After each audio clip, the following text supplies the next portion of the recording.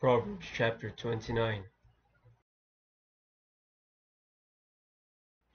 He that being often reproved hardeneth his neck shall suddenly be destroyed, and that without remedy. When the righteous are in authority, the people rejoice, but when the wicked beareth rule, the people mourn. Whoso loveth wisdom rejoiceth his father, but he that keepeth company with harlots spendeth his substance. The king by judgment establisheth the land, but he that receiveth gifts overthroweth it. A man that flattereth his neighbor spreadeth a net for his feet. In the transgression of an evil man there is a snare, but the righteous doth sing and rejoice. The righteous considereth the cause of the poor, but the wicked regardeth not to know it. Scornful men bring a city to a snare, but wise men turn away wrath. If a wise man contendeth with a foolish man, whether he rage or laugh, there is no rest.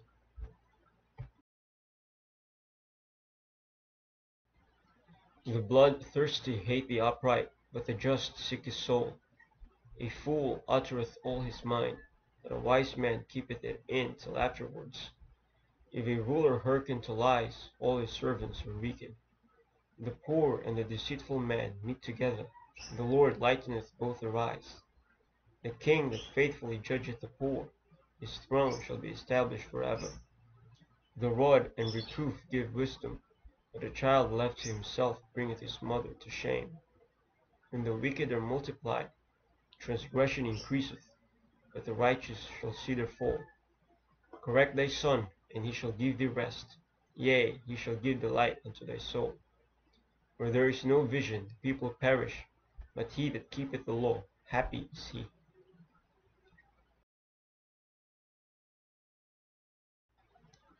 A servant will not be corrected by words, but for though he understand, he will not answer.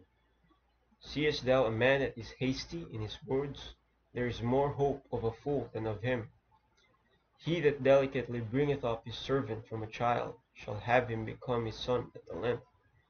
An angry man stirreth up strife, and a furious man aboundeth in transgression. A man's pride shall bring him low, but honor shall uphold the humble in spirit.